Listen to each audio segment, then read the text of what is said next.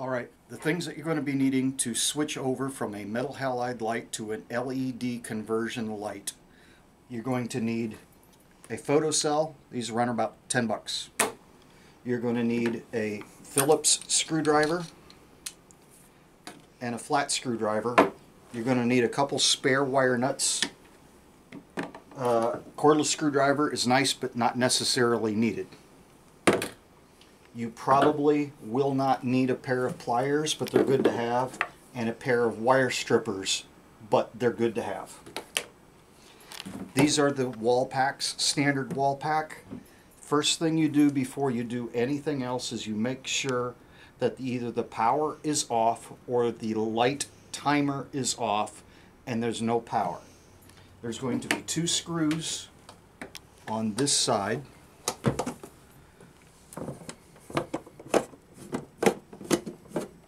One I've already removed.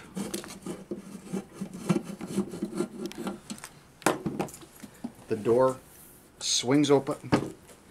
Now, one of the first things you will need to do is lift the door off. This will need to be cleaned, guaranteed. If the ballast in here has burned up, this will be blackened. It can be cleaned off with automotive style cleaners and then put in your dishwasher without any trouble. This reflector may be blackened. It needs to be cleaned off as good as possible. There's typically 2 screws in one of these.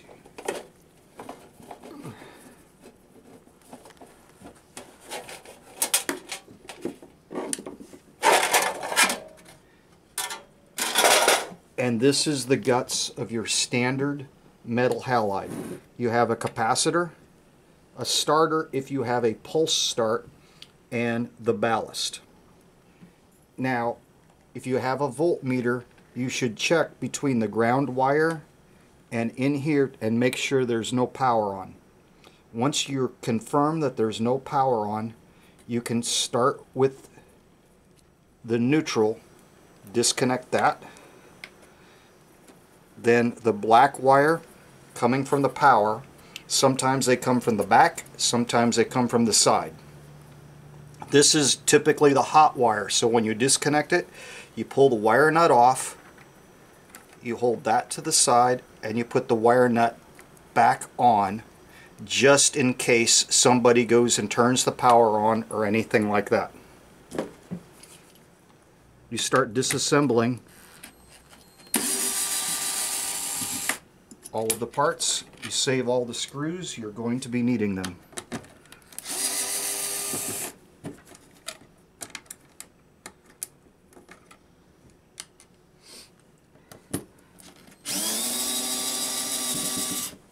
For speed, a cordless drill or screwdriver really comes in handy.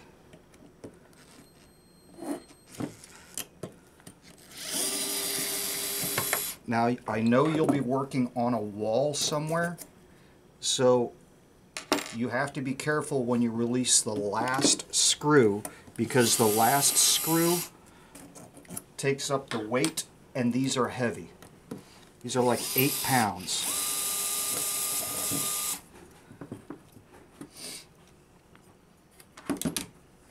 Now into here,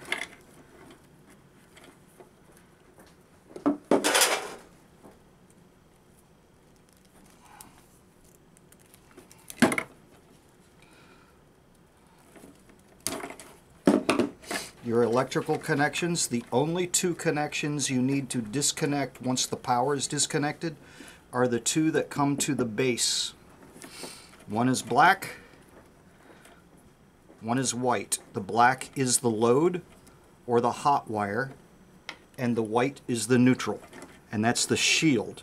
The black is the center and the white is the shield.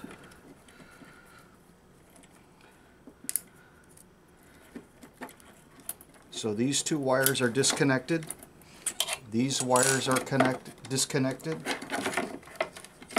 All of this is free, and if this is on the wall, this is where you need to hold on when you take this off, because it's going to want to fall and it's heavy.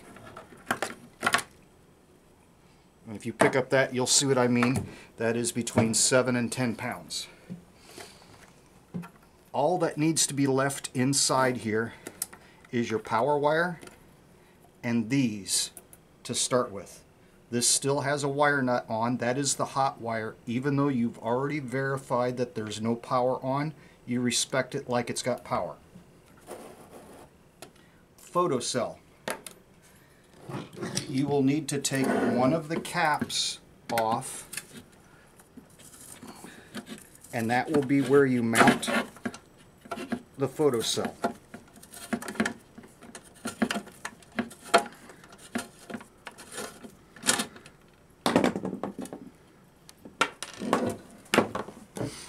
Take the nut off of here. Leave the rubber O-ring in place. In this case, I'm going to make the stripped portion of the wire just a little bit longer.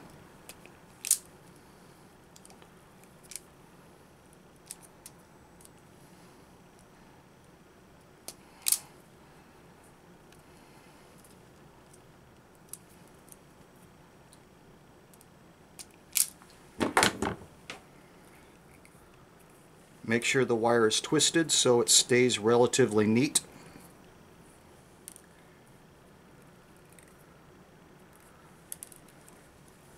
Put the wires through. And at this point, you'll thread it into place.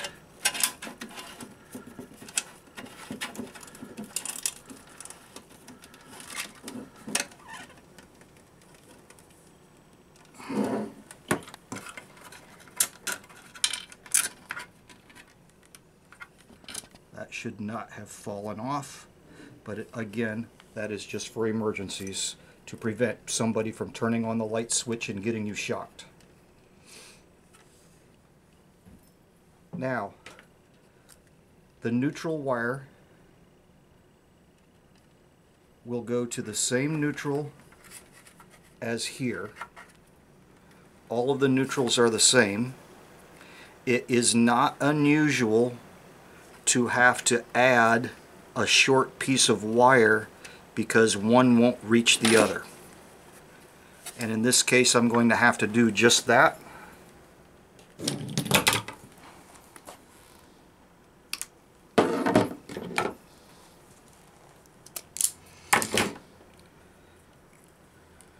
Stripped on both ends. Take this one,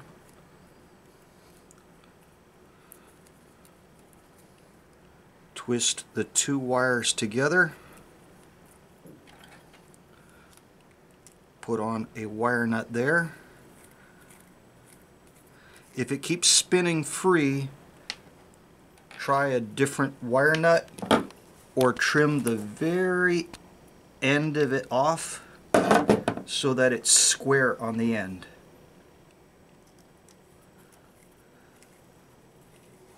Now it's tight. These two, again, the neutral wire,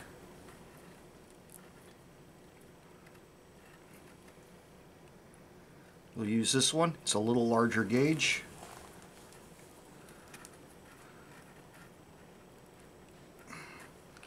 All three neutral wires are wired together electrically.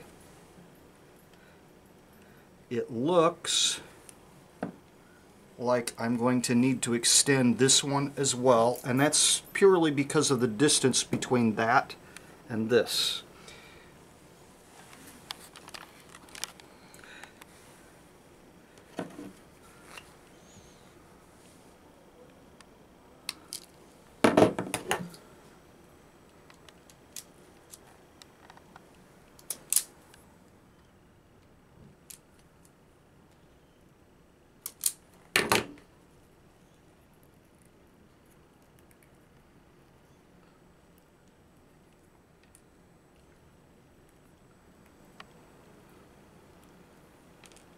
Nice and tight, nice and tight.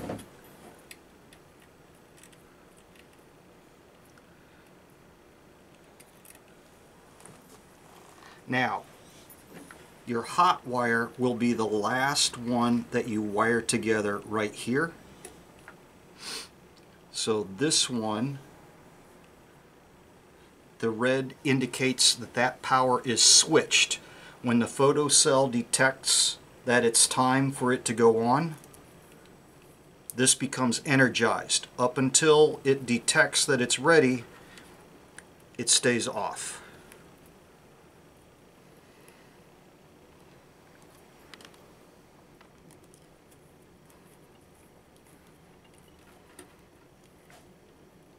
And that one tightens fine now. So you've got both wires going to the light right there. You've got all of the neutrals coming together, the hot wire and the hot wire for the photocell. Now it's time to put these together. If when you touch these you get a spark, you have power on. You need to make sure you have no power on. Otherwise, you have no power.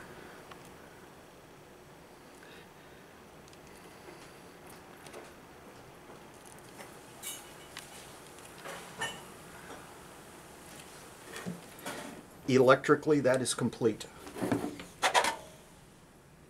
The same shroud goes back in place.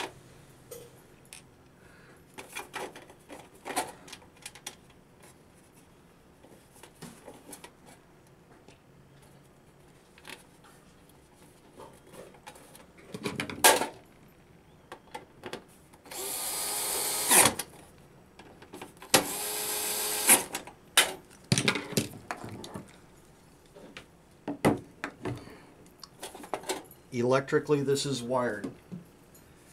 These right here are capable of anything from 100 volts up to 277 volts. It has its own voltage regulator in it.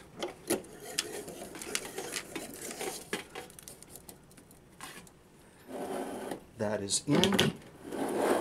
This should be aimed slightly up.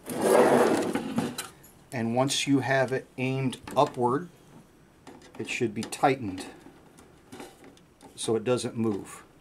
Do not over torque it. This is plastic and it will break.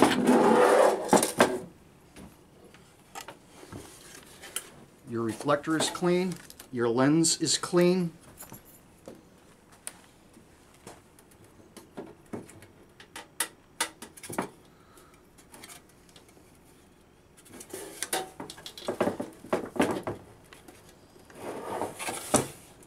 Back to its normal position.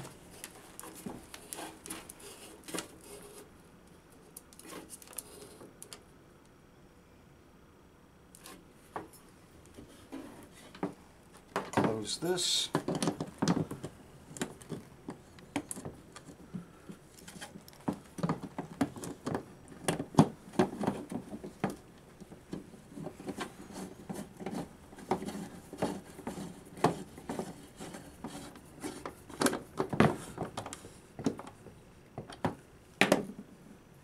Now you can put the power back on.